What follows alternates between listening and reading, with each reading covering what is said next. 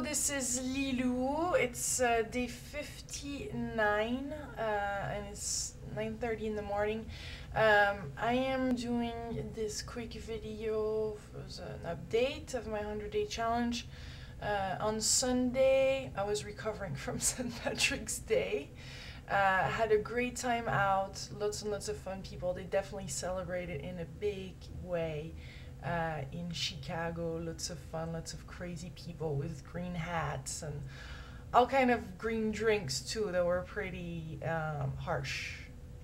Anyway, but yesterday was a solar eclipse as well, so I did last night at about 9:43 when the solar eclipse was happening in Chicago. I recreated my intentions for the next years and just set it out, spoke them, and that's what I did last night. That was probably the only productive thing I did during the day, but anyway, it was fun. It was worth it. And this morning I woke up and I'm like, ugh, one of those mornings like it's just, oh no, I have this and this to do and it's Monday and it's gray, and I just didn't want the day to continue like that. So I went beyond that and I forced myself to just go for a meditation and just let it all out and restart on the right feet. So that really helped. And now I feel I have the right energy and focus that I need for today. So I'm really excited now to be Monday.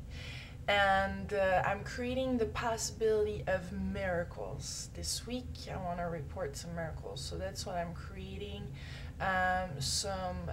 By miracles I mean something unexpected and just really aligned with what I'm up to and who I am and the difference I want to make in the world. So miracles, ooh! And today I'm creating the possibility of being productive,